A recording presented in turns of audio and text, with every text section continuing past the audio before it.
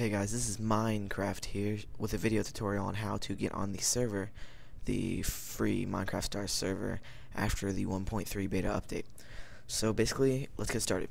What you're going to want to do is you're going to want to open and run Minecraft if you haven't to get the 1.3 update already.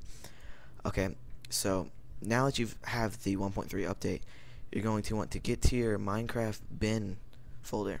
In order to do that, you're going to want to open this if you have Windows 7 or Vista, type in run, and if not, you can find it some other way in XP, and then type in %appdata%. Alright, then click OK. It'll take you to this folder where you want to click on Minecraft.Minecraft. Open the bin file and you'll see this right here, similar to this one. This is the one I'm going to be providing in the description for you to download. This is the old version that the server runs on.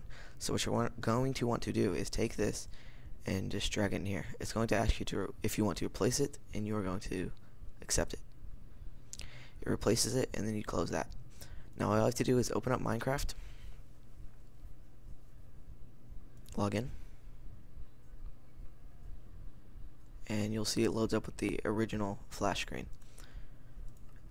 And then that's all you have to do.